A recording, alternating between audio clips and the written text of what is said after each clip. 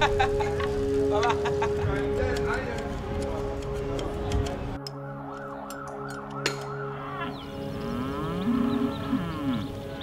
circular economy has become a crucial topic in the sustainability agenda within the last decade.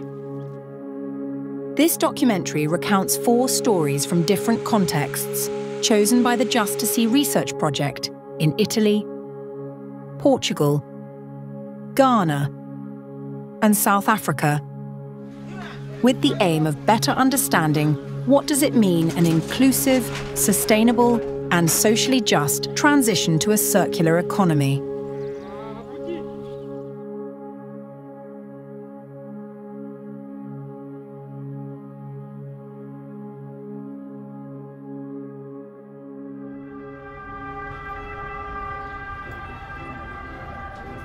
Taranto, 200,000 people, is the home to the ex-Ilva, one of the biggest and oldest steel-making plants in Europe.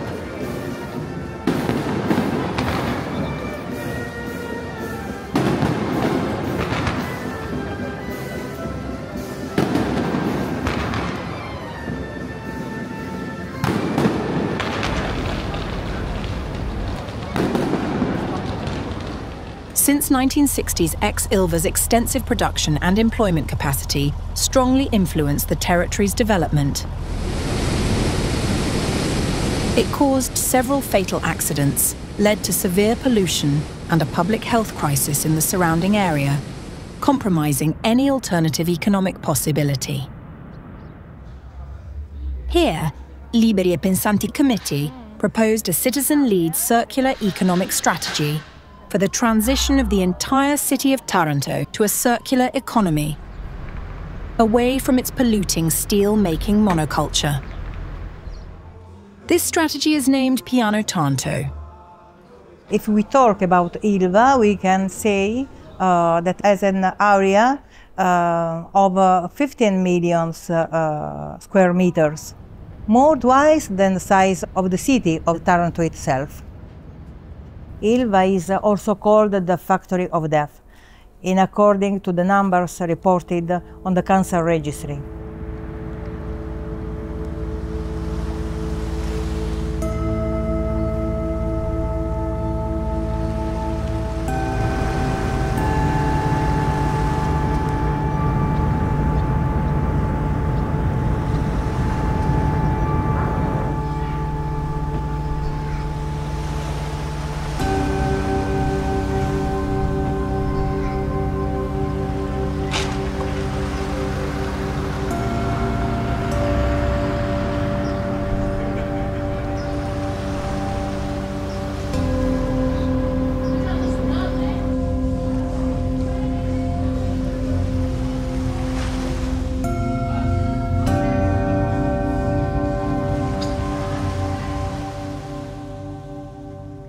Lack of safety in production practices have caused many accidents. Finally, in 2012, the judge Patrizia Todisco ordered the seizure of the hot facilities in Ilva. Since the same seizure, 9 young workers lost their lives on this plant. But the pattern of management is always the same.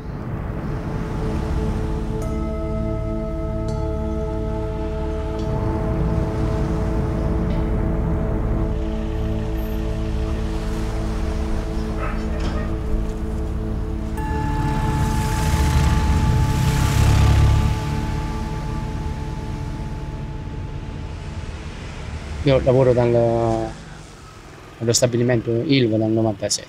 Negli anni ci sono stati tanti incidenti, tanti morti, perché ci sono stati morti sulle gru.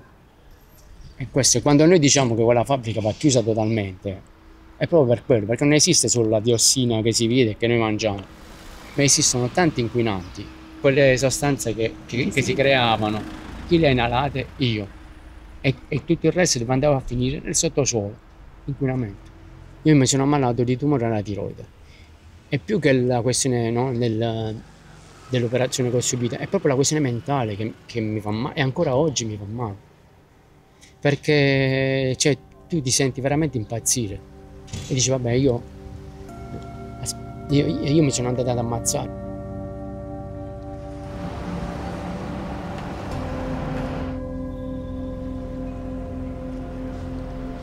Convinti da sindacato e dalla politica, continuano ad entrare al lavoro, ma che cosa si può fare? Si possono ammazzare queste persone? Io personalmente sono stata lì la notte che è morto il secondo operaio ed era là sotto l'acqua, morto lì, che non si poteva recuperare perché noi non abbiamo neanche i mezzi per tirare fuori la droga. Abbiamo aspettato una ditta veneta che venisse a recuperare la macchina e anche il corpo della persona. Le persone sono entrate a lavorare mentre noi facevamo il lavoro. È questo il sì, con il cadavere lì.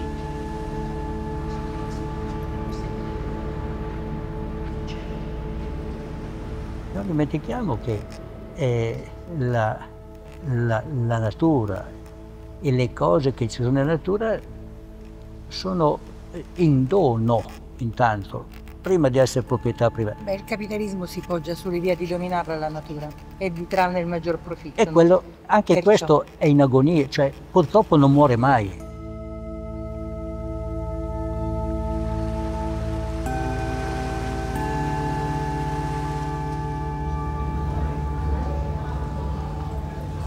Ai nostri colleghi manca l'alternativa. Ecco perché noi abbiamo studiato il piano Taranto, quell'alternativa che gli permette di abbandonare questo lavoro. La possibilità di riconversione per Taranto offre che cosa? 30 anni di lavoro per 30.000 persone che si occuperanno di smantellare quella fabbrica, bonificare il sito inquinato che è sempre pari a 2 volte e mezza la città di Taranto e restituire un sito decontaminato a tutti gli utilizzi sociali e urbani che se ne possono fare. Lo Stato ha cominciato a parlare di messa a norma e ambientalizzazione, pur di non chiudere. È un'ulteriore promessa di un acciaio green, che però è un'operazione di solo greenwashing, per mantenere in piedi una fabbrica che è un serbatoio di voti politici, di partito, di sindacato e di interessi diversi, che però non ha nessuna utilità. Solo un piano partecipato dal basso ne assicura che nessuno dall'alto cali altri programmi, che non tengano conto di quella che è l'unica verità. Quell'impianto non può produrre mai acciaio pulito senza rischio sanitario per noi. Quindi l'unica alternativa è la chiusura, non parziale della sola area a caldo così come era cominciata, di tutta l'area che inquina, anche quella a freddo, e dello smantellamento e la bonifica totale. Piano Taranto is now awaiting evaluation by the European Commission. In the meantime, the sacrificed city keeps claiming the right to healing from the noxious effects of steel monoculture as a necessary precondition and the very essence of any possible circular economy transition.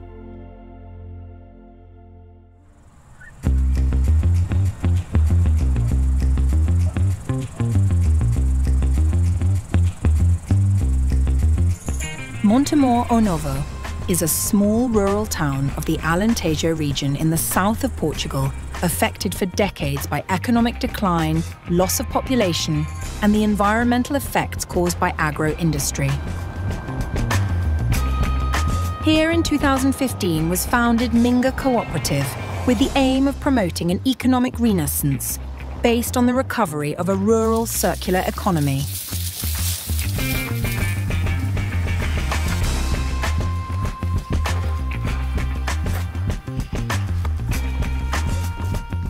Minga is a cooperative that is in Montemor Novo, and it was created in 2015. Especially the older farmers and people with a more time range perspective, they see how the policies from European Union on farming especially led to a lot of unemployment. People were paid not to produce, and the jobs in agriculture fell. The factories and the transformation sector around agroforestry closed, and so people were forced to migrate to the cities, to the coast, and this is a phenomenon that is happening a bit all over Europe. And the perspective of Minga is to bring this also the south oriented perspective of circular economy, this broader perspective of circular economy that is not just about waste, it's about giving to the territories a life, a culture, an existence that gives a future, a hope to stop the people to go away and to attract people to Montemor. And we understood that there were economic problems facing the population. People had difficulties, the farmers have difficulties to sell their products. People had difficulties to create their own businesses because of costs, and also there were housing problems, so people could not afford the housing. So we thought of creating a cooperative that could create income sources to the people, either by helping them to make their own business or by helping them to sell their products by having a shop, or by helping them to develop projects in housing, in social services, things that are associated to their needs. So that was the context that Minga appeared. And basically any person of Montemor can just sell any product or service to any client in Montemor, outside, wherever, but whenever they need paperwork and invoice to take care of all the bureaucracy, they can use Minga to do that, and it's much cheaper than having their own company individually. We have architects, we have plumbers, we have translators, we have artists, we have all sorts of professions inside the cooperative.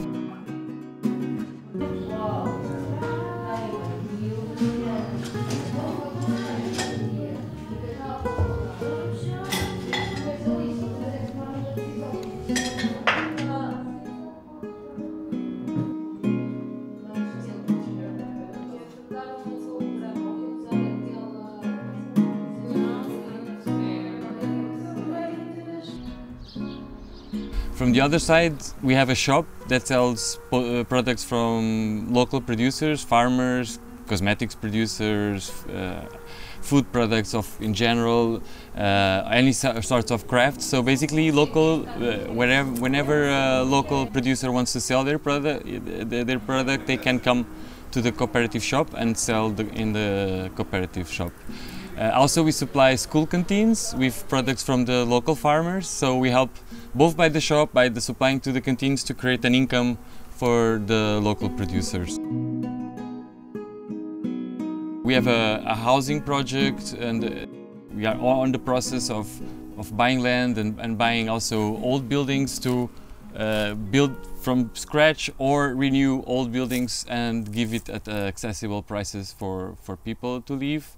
We try to promote the cooperation in general between people, and also that people start buying more local. We have a kind of internal currency between the members, so we can buy from each other or go to the shop and use this currency to buy products, and this is a way of incentivizing people to buy from each other. Currently we are 150 members from all the sectors, services, agriculture, crafts, producers, and we invoice around 1 million, a bit below 1 million euros per year last year. And circular economy is about people buying from each other. It's about connecting people. It's about also knowledge is exchange. Because if you go and see how people used to live here, they used to live with the resources that were here. They know exactly how to produce all sorts of tools, the food they need, the textiles. So when we arrived to a territory, when we arrived here, me and other people, we thought we first have to learn from how people do things.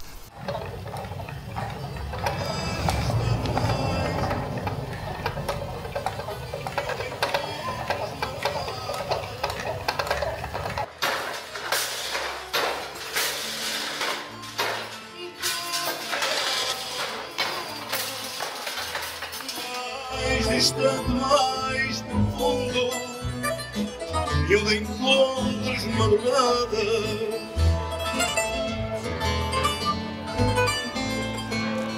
e no longe que não sei, nenhum tudo que em ti sonhei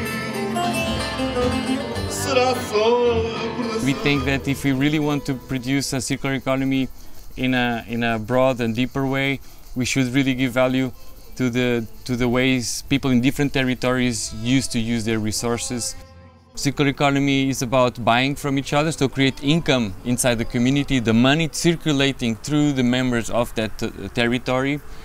And it's about circulation of knowledge. So knowledge between different generations, people with different backgrounds, storytelling. Storytelling is a way of circulating knowledge. So, knowledge is an economy factor in itself. So some people mention this, it's about circulating knowledge. So, and these people in general consider that Minga were and could give some examples of how Minga implement these circularities and in these multiple perspectives. In 2019, Minga started sharing his expertise by offering courses and consultancy to sustain new cooperatives.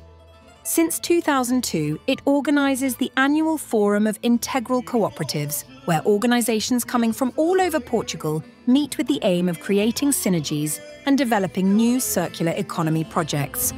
Será só recordação.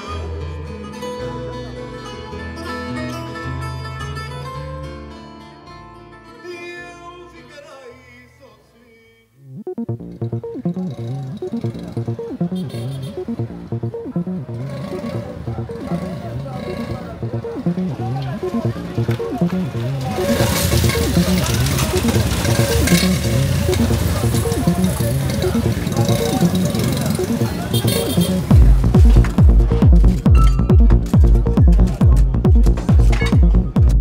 The consumption of electric and electronic equipment and the subsequent generation of waste has substantially increased in the last decades and will likely continue to rise worldwide.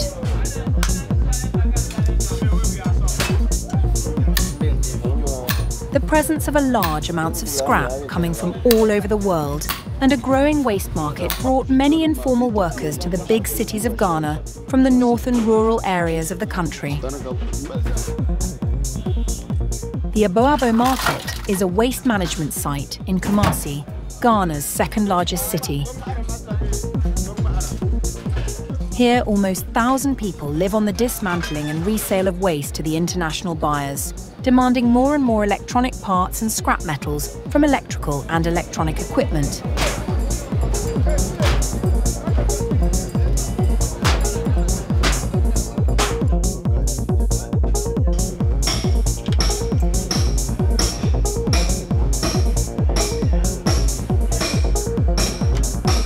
This part of Kumasi, it is a Zongo-dominated area. What I mean by Zongo is people of different origin or people of different tribes who have traveled from different parts of Ghana and come and settle in Kumasi here. All the people living around this area are either engaged in scrap business or they engage in a headquarter. You see the females carrying headpans around. If you have a load, you want a transport, they can carry it on their head for you. And we have the men engaged in the buying and selling of scrap materials. We have had people who are involved in the scrap business who are not genuine scrap dealers, but thieves. So we decided to come together and form a group so that the city authorities will be aware of us. Let's say police might stop you on your way and ask you, hey my friend, where did you get this engine from? You tell the police officer, oh, I went and bought it at this place, so and so sell it to me. Then the police will now demand something like receipt that proves that the owner really sold the thing to you. But an individual who just went and replaced his car engine cannot give you a receipt for a scrap engine.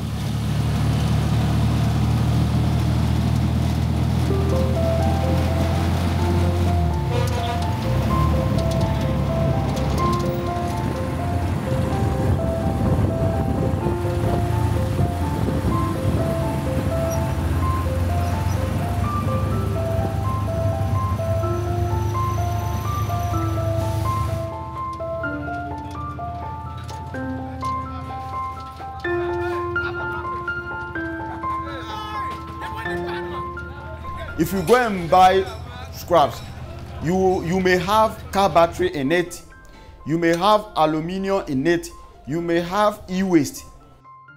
In Ghana here, we import used motorbikes from China and Japan. We import used cars from Germany. We import used cars from Korea.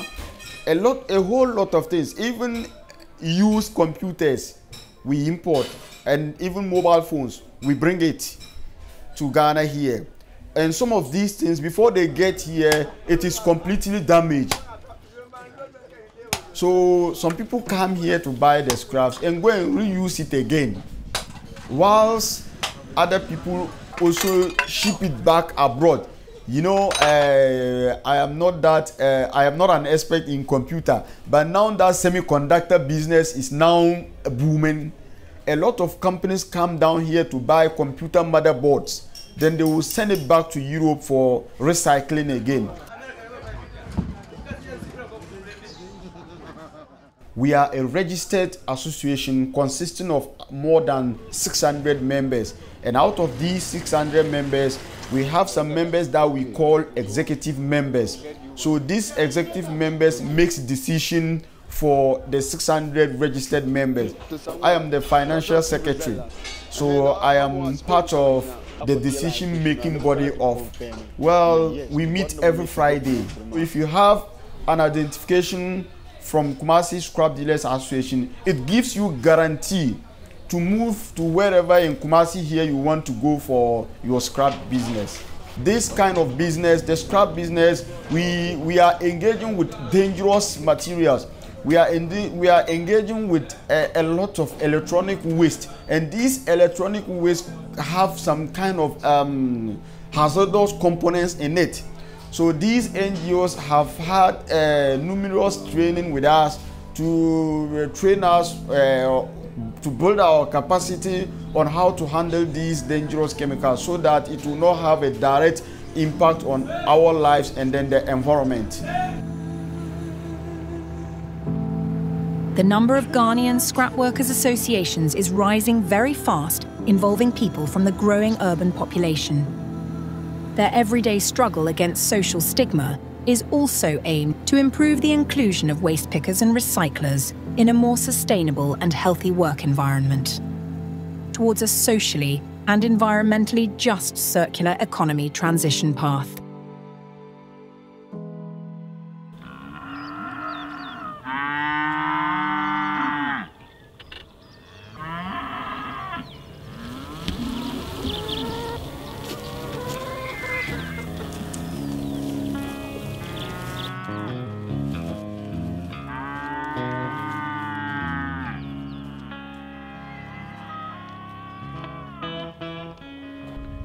The entire South African agricultural sector confronts changed weather patterns, experiences the fragility of extended value chains, and fears the brimming social discontent that derives from decades of extreme inequality and economic exclusion. A farm called Lowerland, located on the banks of the Orange River in the arid lands of the Northern Cape, moves toward regenerative practices. Lowerland's move toward regenerative practices against the backdrop of a changing geopolitical environment and dramatic climate change. It can be seen as a prototype of a new mode of agricultural enterprise in South Africa and a harbinger of a future system in harmony with nature and society.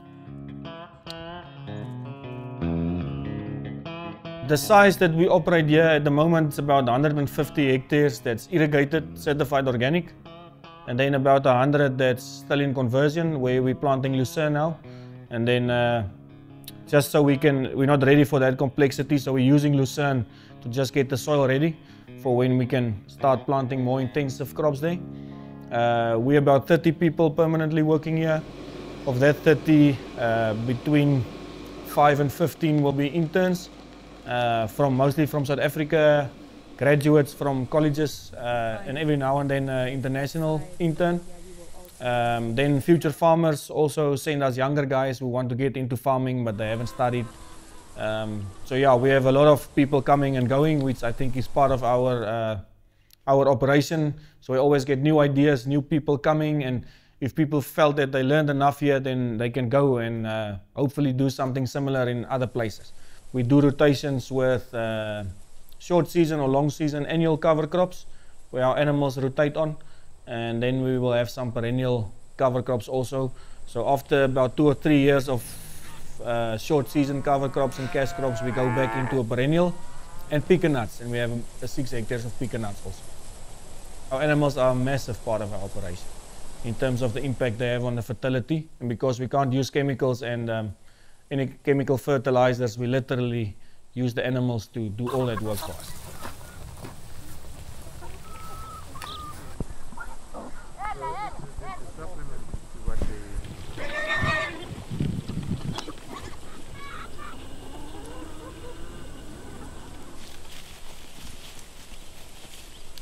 Whenever you're ready. Our vision is to supply a basket full of nutritious produce to the end consumer at a price that is affordable, at great value, and also in a way that we can regenerate our soils, our environment, and also the social environment in the area. We are in an area that gets around 250 millimeters of water in a year average, and that would be arid area, so water is very important for us. So on our pastures, we give 30% on average less water than our neighbors. We go even further and we monitor the soil moisture. Biological farming methods, you would save better moisture in your soil because you establish that mycorrhizal fungi, you establish your earthworms moving in the soil that use that moisture, that allow it to capture and to stay there on your soil, and not for the moisture just to run away and to go below everything. We try to operate on human scale. We try to uplift people, bring in people to run certain enterprises. As we are a complex operation, people really need to take ownership of what they are doing. The conventional model of farming, like we all learn when we study agriculture, is to be specialized and to optimize for one thing. You will have specialized inputs with people that will sell the inputs to you. Those inputs will generally come from overseas and be imported to South Africa. And you will optimize your crop and you will harvest, and a lot of it will be sold off as a commodity and some of it exported again.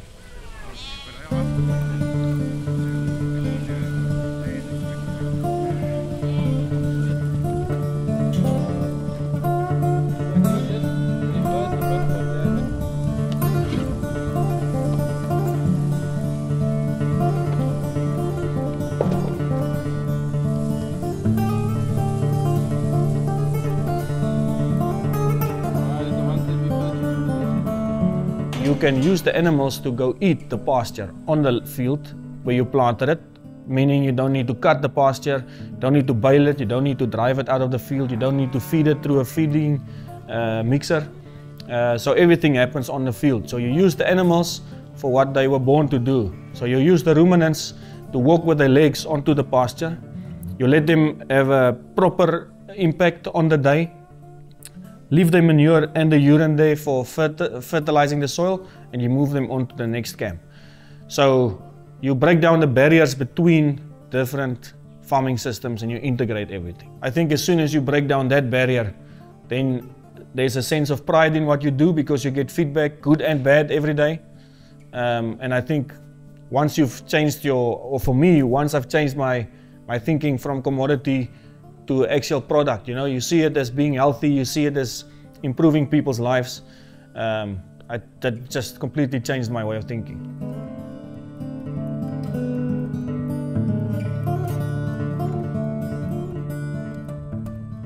We do about 9 hectares of wine grapes, but wine is, most of our wine goes into bottle. Some is exported, mostly sold local. Then we do organic maize.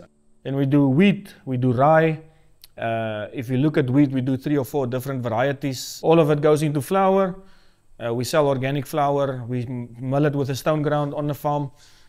We set up our bakery now, so we bake sourdough once a week. And the long plan is that we will start selling sourdough frozen also to our clients.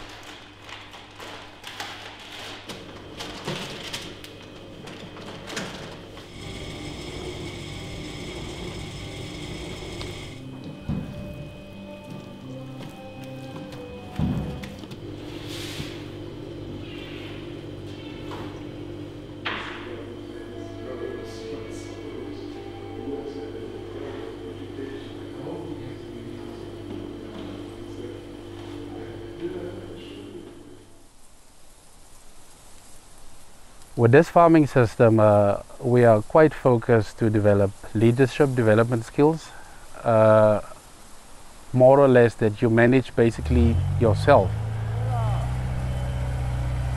What I like about this operation, you can ease and speak your mind and apply your management skills more or less with the team that work best for you, instead of most companies where we practice micromanagement, which can be quite stressful because you're just executing a program that is enforced upon a manager or team leader and say you need to execute this.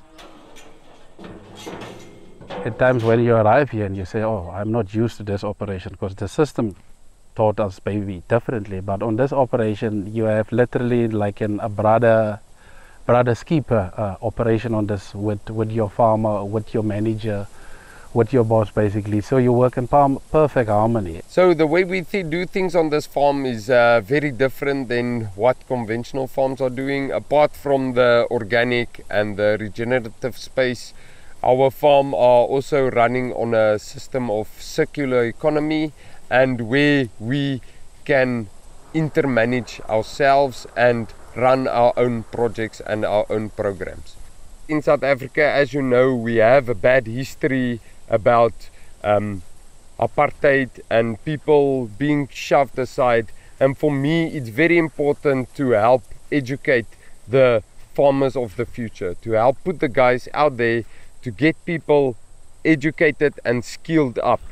Maybe we're not always 100% perfect, but at the end of the day, we all learn by making mistakes, and that is how Loeverland functions. It allows you to make mistakes, and it also gives you a full net where it can support you and where it can go and say, you know what, I think if you do this differently, you're gonna have better results.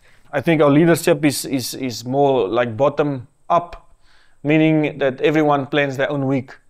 And when we come to work on Monday, you already know what you want to do this week. It's not like somebody's going to tell you what to do. We want to make things better. You want to make the food better. You want to make people healthy. You want to get the best out of people. Let people reach their potential. Let them work if they want to work. Let them be managers if they think they can manage. Let them bake bread if they want to bake bread. That's a big part of our operation, to make sure that the integrity of the product and the way we farm it stay intact with the manufacturing and the storing and the logistics. So in the long term, it's so many opportunities for us to create more work on the farm, to create more jobs, and to bring all the manufacturing back to the farm.